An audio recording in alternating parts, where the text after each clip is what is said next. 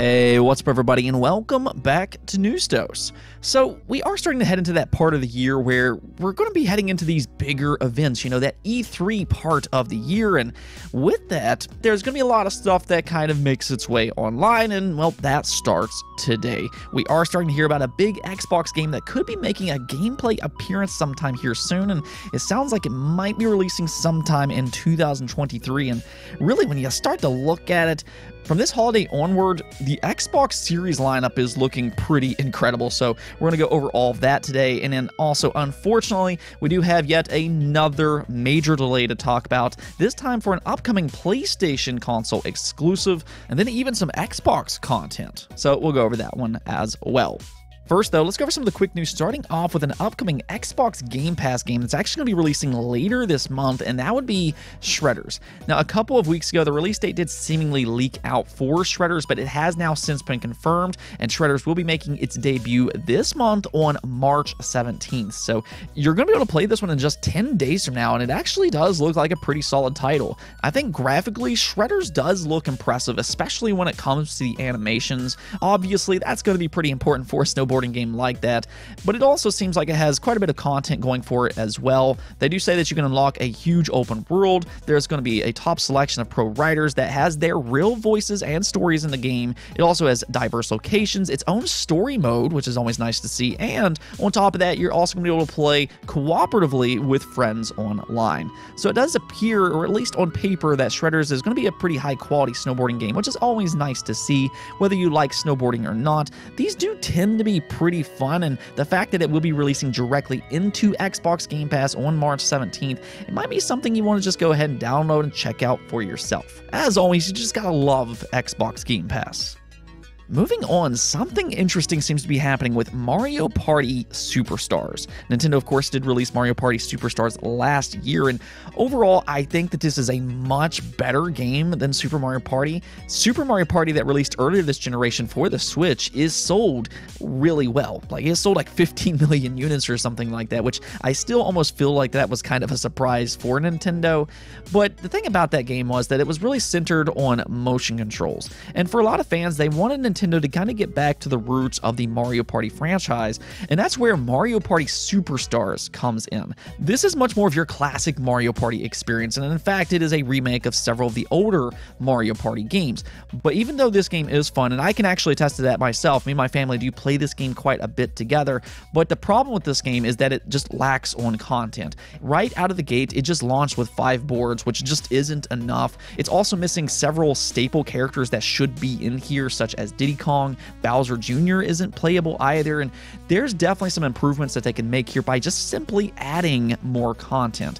And well, that might actually be happening. A new survey over on YouTube has some fans speculating that that might be the case because there has been a question or an ad that has popped up asking consumers which downloadable content would you like to see for the Nintendo Switch. And this includes Hot Wheels Unleashed, Mario Kart 8 Deluxe, Animal Crossing New Horizons, and then last but not least, you have Mario Party Superstars. One thing that has been pointed out about all of this is that all of those games have received some type of DLC in the past, except of course Mario Party Superstars. So that was definitely an interesting one to pop up on this list here, and maybe it could be hinting at some DLC in the future. Now, of course, though, keep in mind that all of this is just speculation for the time being, and until you hear something directly come from Nintendo, it's always important to keep that in mind. Still, though, I will say that DLC for Mario Party Superstars, it does make a lot of sense. The gameplay is definitely there, but the one part of this game that is lacking, of course, like I said before, is content. And one thing that we have seen here in recent years is that Nintendo, they are a little bit more willing to do DLC. In fact, we're seeing that right now with Mario Kart 8 Deluxe. So I don't think that this would necessarily be a major surprise to get some DLC for Mario Party Superstars. Let's go and talk about Xbox though, because it is starting to look like from this holiday onward, the Xbox Series lineup is starting to look really good. I mean, you're talking about a ton of big games releasing over the next couple of years, which we'll kind of get into here in just a moment. But this all kind of started off with Jeff Grubb over on VentureBeat talking about some of Xbox's upcoming E3 plans and maybe the possibility of one of their big games being revealed sometime here soon and then released maybe even as early as 2023. And that would be Perfect Dark. Now, if you all don't know me, I am a big fan of Rare. I grew up playing a lot of the Rare games back on the Nintendo 64, and Perfect Dark, the reboot of this game right now, is one of my most anticipated games easily. I am very excited to see this franchise return and see what they do with Perfect Dark in modern day times. I mean, there is so much potential with this game and all of the different gadgets that you could use with Joanna Dark and the stealth-based mechanics. I think you can do some really cool things with all that. So yeah, excited is probably a little bit of an understatement of what I feel for Perfect Dark. But this is again coming from Jeff Grubb over on VentureBeat. He was over on the Xbox Era podcast, and let's check out what he had to say. Perfect Dark could come out in 2023, could easily come out in 2024, but I think we'll probably get Avowed, we'll probably get Perfect Dark. At that point, they will have had close to 5 years of development. So that's already a big talking point, because that means that Perfect Dark might be releasing sooner than what some of us expected. It seems like that there's always been that toss-up on whether it would come out in 2023 or 2024, but according to Jeff Grubb, there is a possibility that it could release as early as 2023, and in fact, that also means that we're probably going to see this game rather soon. That is something else that Jeff Grubb goes over here as he talks about Xbox's E3 plans for 2022. He went on to say that they will definitely spend a lot of time on Starfield, they will probably spend a lot of time on Redfall and Forza Motorsports 8, but then they're going to have a lot of room to talk about, okay, here's where we're going to be in 2023. And the games that they talk about there are likely going to be the games that you will be getting in 2023. I expect to get gameplay of Perfect Dark and stuff like that at that point. So again, he's very specifically talking about Perfect Dark here. That gameplay reveal might possibly be coming in just a few short months. I mean, there's a lot of questions regarding the future of Perfect Dark.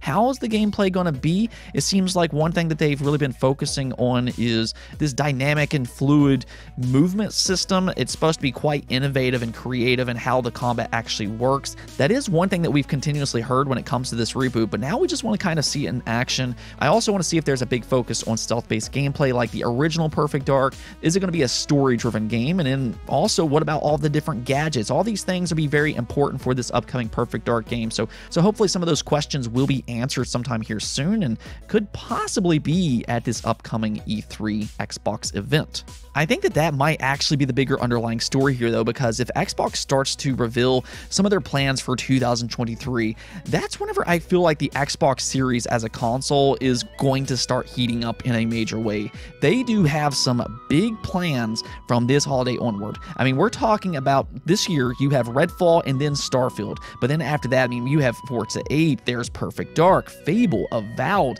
Hellblade 2, and State of Decay 3. All of these games are possibly going to be releasing in 2023 or maybe even in 2024. So that's a lot of games right there. But then there's also several unannounced games that we don't know about, whether that be from third-party partnerships or even from their first party. There's been several leaks pointing towards IOI Interactive working with Xbox. There's also Stoic Games. Both of those are apparently working with Xbox. Then in terms of first party, the Coalition, the Gears of War studio, they haven't confirmed what they're working on, and supposedly they do have a second game in development, Compulsion Games. We haven't gotten a confirmation from them. We don't know when Outer Worlds 2 is coming out. We don't know about the Elder Scrolls 6, and really the list just goes on and on. Again, if you start to look at this holiday onward, it really feels like that's when a lot of those acquisitions that Xbox has been making over the years, that's when they're going to start to pay off. So I think for you Xbox fans out there, you're going to have a lot to look forward to over the next couple of years.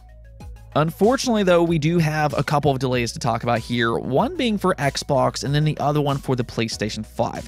We'll go ahead and start off with Xbox first since we're already talking about them, and this would be for Halo Infinite's cooperative campaign. This has been a much anticipated release ever since, well, before Halo Infinite came out. A lot of people were disappointed that it was not going to launch side by side with the Halo Infinite campaign, and they did say that it was going to be delayed until Season 2. Unfortunately, though, it will not release day one for Season 2. It is still being planned for Season 2, but unfortunately, it will just not be there at the debut for Season 2. I know that's going to be disappointing for a lot of people out there, especially those that are waiting to play the single-player campaign with a friend. So for those people out there specifically, this is definitely not the news that you want to hear, but it does sound like that they're at the very least trying to get this right. It doesn't sound like it's going to be a major delay or anything like that, because it is still going to be released sometime during Season 2, and they did say that it will support 4-player co-op and that they're looking to get this to work with local co-op as well. So it does seem again like they're trying to get this right at the very least. Now, as for Season 2 as a whole, they did say that it will launch on May 3rd, and it's going to be bringing in several new game modes, new maps, and a fresh battle pass. The new game modes that will be included will be Last Spartan Standing, there's also Land Grab, and King of the Hill. So that's all very nice and everything, but I think the big inclusion here will be the new maps, which will be one for arena mode and then one for big team battles. I would have actually liked to have seen more new maps here, especially considering that you're really only going to get one new map for each type of playstyle, one for big team battles and then one for arena mode. Basically, if you're playing competitive only, then you're really only getting one new map here, and Halo Infinite doesn't really have a ton of maps right now as it is, so I feel like that they could have probably used more than 2 maps here if they want to have fans preoccupied throughout the entire season. The thing about Halo Infinite is, in terms of gameplay, it's an absolutely outstanding game, but it still does need some more content, such as maps as an example. Now, hopefully they start to speed things up in future seasons. Once they get cooperative and forge mode out of the way, that should probably free up some resources for them, so then they can maybe pump out more content a little bit more frequently when it comes to Halo Infinite. Let me know what you think about all of this, though. Do you think that 343 has done a good job overall with their content plans when it comes to Halo Infinite, and do you think that this is enough content for Season 2? Let me know in the comments below. Now, as for this PlayStation game, unfortunately, Forspoken also got a pretty major delay. It was originally supposed to release on May 24th, so that's just a couple months from now, but now Square Enix has since pushed this game back all the way to October 11th of this year. That is a pretty significant delay that could also have a little bit of a trickle effect for upcoming Square Enix games as well. We'll kind of talk about that here in just a moment. But as I really always say when it comes to these delays, I don't get upset about this type of situation at all. I mean, sure, it is disappointing, especially if you're looking forward to playing it sometime here soon, but I would rather the game be delayed and get the problems fixed up that it's currently having than just rushing it out and then have a terrible overall first impression with fans.